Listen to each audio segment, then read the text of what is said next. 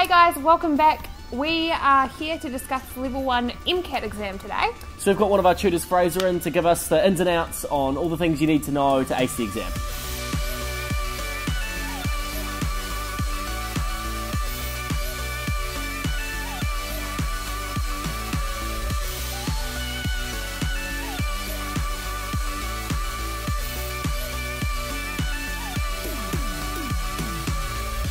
So Fraser, what are you able to expect from this test?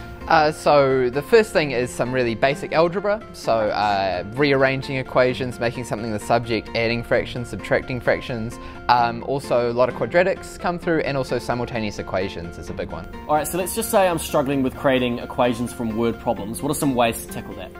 So the first thing I would recommend is to really look at all the numbers, because those are the things that are going to go and form your equations, right? So even words like twice or three times, those are ones that really catch people out. So yeah, just underlining those is a good way to go. Also, another thing would be to look at sentence structure, because usually all of the numbers that relate to one equation are in one sentence. So that can be another way to really pick out which numbers go together. Okay, so I'm a bit lost. Can you give us an example of what you're talking about?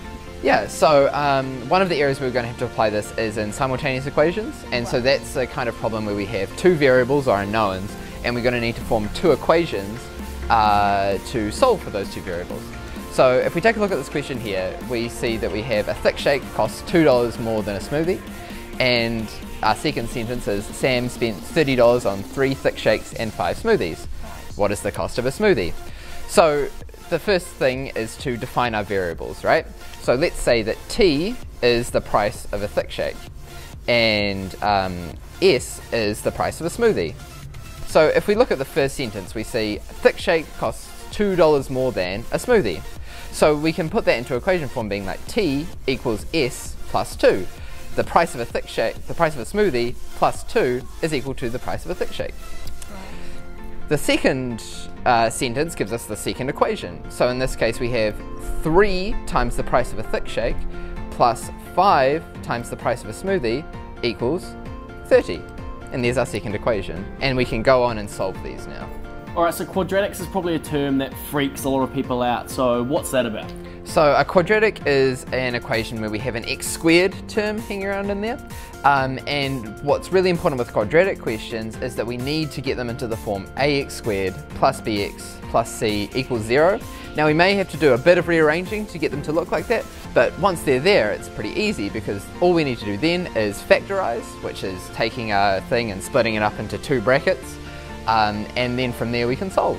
So just some overall general advice for the exam, guys, is to not stress about it. So you're not going to be given a calculator, but don't worry about that, because they're not going to give you lots of big equations with big numbers that are too hard to calculate without one.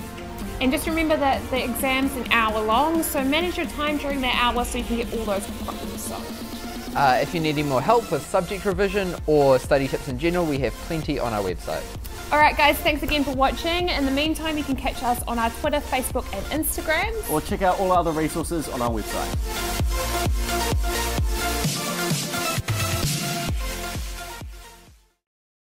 And so plus 2, the price of a smoothie. And there's our first equation. It's not right.